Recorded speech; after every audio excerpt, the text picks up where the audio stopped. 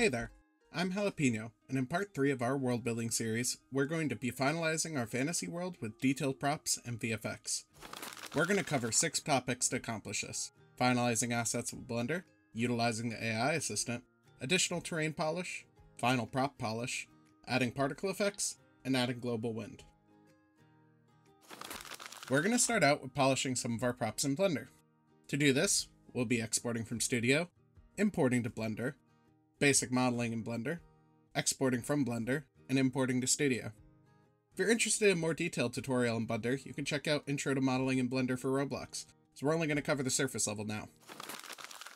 Before we can dive into Blender, we first need to get our Graybox model from Roblox. Now I've already prepared these assets, but I still need to make my obelisk, so let's do that together. Let's click on our model in Explorer, then we will clear the origin to 0 so that it's centered when we import to Blender. Next, we can right-click on the model in the Explorer tab, mouse over Save/Export, and click Export Selection, and save the OBJ file in a place you'll remember later. Then, we can head over to Blender and navigate to File, then Import, and make sure we click on the OBJ file extension. Now I like to go to the Data tab, then scroll down to Geometry Data, and clear Custom Split Normals data, as well as switch to Edit mode with Tab, select All with the A key, and hit Alt-N and reset vectors. Finally, while we still have everything selected, we'll hit M and merge by distance. I normally set this to about 0.01. Merging will ensure all of our triangles are connected as they should be. And we can then hit Tab to go back to object mode, and right click, and then select Shade Auto Smooth to smooth the shading. Now we're ready to begin modeling this into a final prop. First, I'll insert a cube using Add Mesh Cube and make it the same dimensions as the Graybox using the Transform tool, and then drag it to the side with the movers. Tabbing back into edit mode, I'll select the top face and then hit I to inset the face and drag it up slightly with the move tool. Then hit S and move our mouse to scale it slightly in to create an angle along the whole body. We'll then select the top face again, right click, and poke faces. This will create a central vertice we can then pull up to create the point. I still want to add a bit of detail though, so let's use the loop cut tool to add a ring just before the point. Then select the 4 new faces, and hit E, then S to extrude and scale outwards to give a bit of depth to the top of the obelisk. Then, we can select the 4 edges of the main obelisk and hit B to bevel them slightly, giving a bit of a softness to the cubic shape. Finally, we can add some engravings by selecting the 4 main faces, then once again insetting them with I, and right-clicking and extruding by normals to bring them in slightly. Now that we have the shape, we can quickly texture the model. Now I already have the texture prepared as it's shared with a previous model, but you'll want to make this in another texture or image editing program like Photoshop or Substance Painter. To add a quick color map for the sake of setting up our UVs, we can navigate to the Material tab, and we can click the New button, then click the yellow button next to Base Color, and select Image Texture. Then, we'll click Open and select our texture. Now you can see it's on the object, but it's not aligned in any sort of way. So let's go to the UV Editing tab and unwrap the mesh. You can see we now have 2 viewports. The left is for our texture, and the right is for our 3D model. If our camera resets on the right viewport, that's okay. We can hit A and then the home key to center the object in our right viewport. We can then also hit Z and 2 to make sure we see our material. Now let's unwrap the engravings first. We can click on the face you want to unwrap, then right click, hit U, and unwrap conformal. You will now see that we have the face on our left viewport. We can click on that viewport, then click A to select all vertices. We can click G or use the arrows to move around the face. And you can see in the right viewport the image moves around. So let's line this up with the engravings we want like so, being careful the vertices are relatively pixel perfect to avoid color bleed on the main object. Once happy, we can click Ctrl C to copy the UV, then unwrapping the next engravings all at once by selecting all 3 remaining faces in the right viewport, and right clicking as before and unwrapping conformally. Now in our left viewport, we can select all verts again, hit Ctrl V to paste the UV data to them. And as you can see, all 4 faces now share the same engraving on the texture. Now I'm going to use the exact same techniques to finish unwrapping the rest of the obelisk.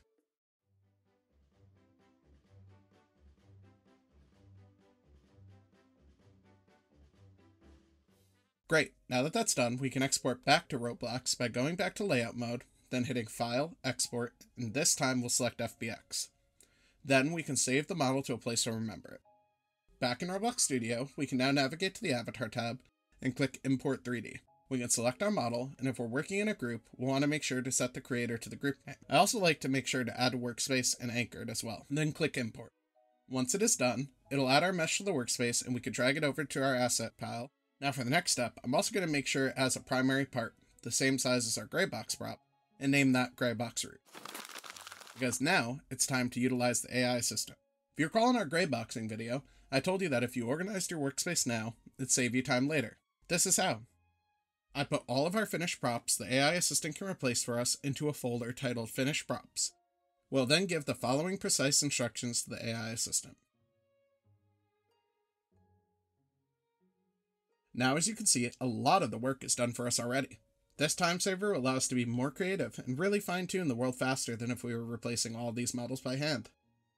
Now, I don't like how all these forest trees are the same texture of green, so let's also ask the AI assistant to cycle through and randomly choose to change some trees to a yellow color, with a 25% chance, or have a 25% chance to change the color of the textures to something a little bit darker. We'll do it by telling it the following prompt. As you can see, our trees look a lot more natural now, with multiple colors mixed in to simulate the diversity of a real forest. Now let's do some additional terrain polish. In this case, terrain won't just be the actual terrain we use the tools to edit, but also terrain provided by our mesh assets such as the big cliff rocks. Let's first manually go through and make sure all of the rocks adequately cover up the borders of the terrain, and that the larger cliffs come down into the water rather than floating above it. Just like the grayboxing stage, we'll be using duplicates often here, as well as rotating and scaling from time to time to create a bit of texture and visual noise rather than just relying on the same pattern.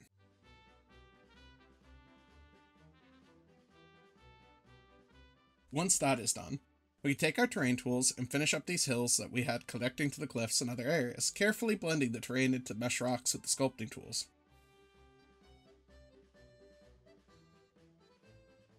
We can also go into some of the areas that we had less detail in before, like the forest, and add in some new paths, as well as touch up the village, creating some room for garden beds and other details using the paint tool. Our terrain is looking great, so let's move on to some final prop polish. We're going to separate this into two steps: foreground detailing and background detailing. Foreground detailing will be anything that the player can directly interact with.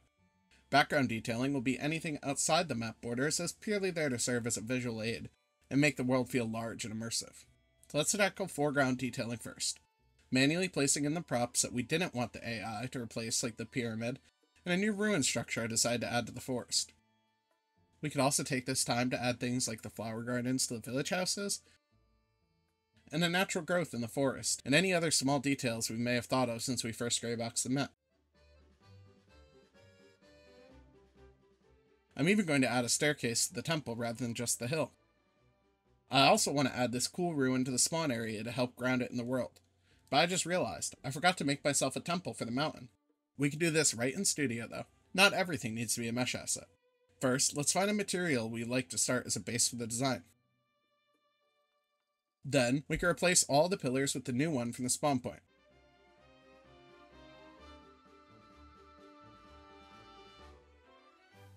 We can add some definition to the roof by adding 2 more pieces to the top of it and connecting them at the point of a wedge. Then, we can scale in a piece for the floor and a piece for the ceiling, and make those different materials than the rest of the temple. Just like that, the base structure is complete from Graybox to a decent final product. Let's add a little more detailing though, with some vines in the spawn area and some braziers I already made to go inside. This is kind of dark for all those braziers though, so let's add an invisible light source part and add a surface light. Make sure it is set to the bottom face, give it an orangish color with a range of about 54, and an angle of 45 degrees. This will help the temple feel warm and full of mystique. Later on, we can use particles to really make the braziers pop with some lingering smoke. But for now, let's move on to background detailing. You may have noticed I have some large mountains lying around with my prop assets. We can utilize these to really extend the cliff area, as well as place some out in the ocean. By doing this strategically, by playing with scale and utilizing fog, we can make it seem like the world really goes on forever, despite the player having a small playable area. We'll also use the terrain tools to help blend the mountain in where players can get close to it. That way their immersion isn't broken by the lower level of detail.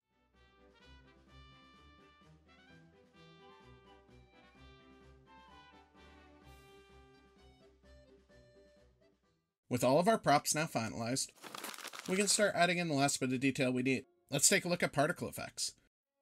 For this map, we'll focus on smoke, mist, sand, and fireflies. And the best part is, most of these will use the exact same particle, just applied in slightly different ways. Starting with smoke, let's head over to the light source part we made earlier. Insert a new particle emitter into it, and set the texture to this ID that you can feel free to use. Now we're going to set the orientation to face the camera and the size to 12.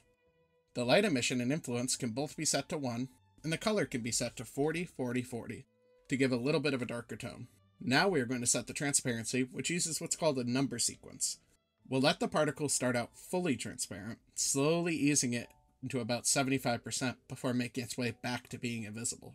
Now I want this smoke to linger on the ceiling of the building, so to do that we'll give it a lifetime of 3 seconds, a rate of 75 particles a second to really make it smoky, and a speed of 2. Smoke tends to swirl as well, so we can set the rotation to -90, 90, so it chooses any angle between those points, and a rotation speed of -10 to 10. Then we'll make sure the shape is set to box. Then I'm going to give a slight acceleration downwards of 0.2 to simulate it bouncing off the roof of the building. Let's also set the drag to 1 and check the box so that the global wind we'll be adding will affect the smoke. And to help the smoke linger, we can put the timescale down to 0.25.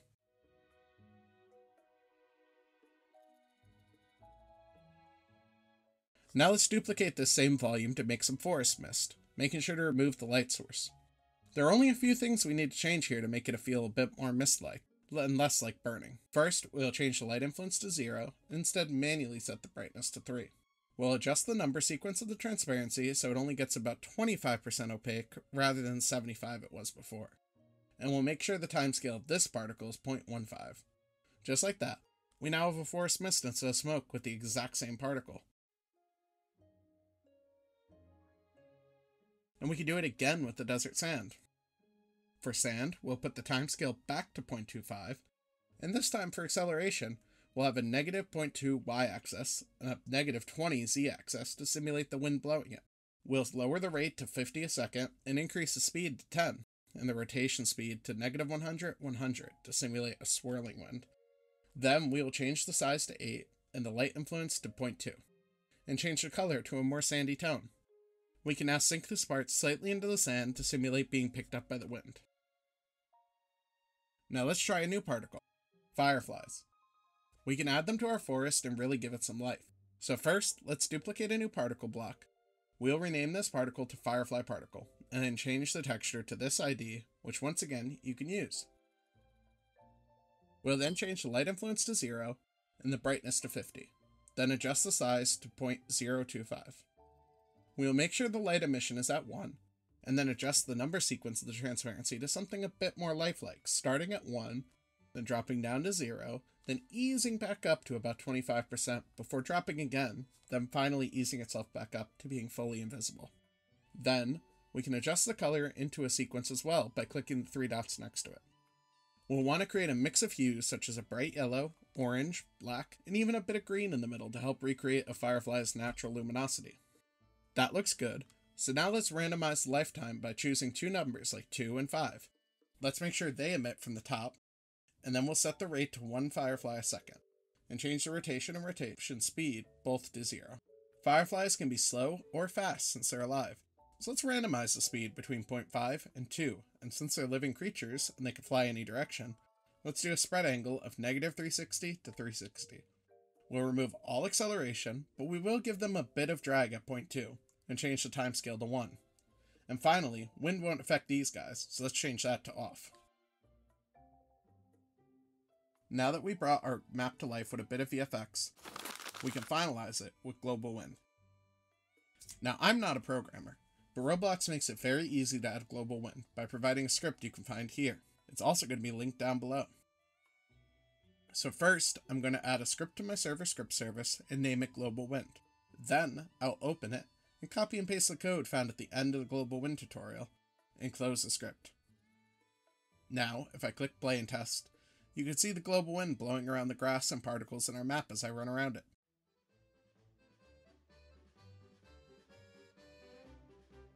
Well, that's that.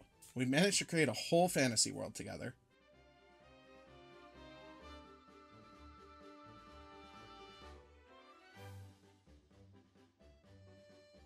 Thanks for coming with me on this journey, and if you're interested in checking out this place for yourself, you can head to the Roblox Learn Experience linked below.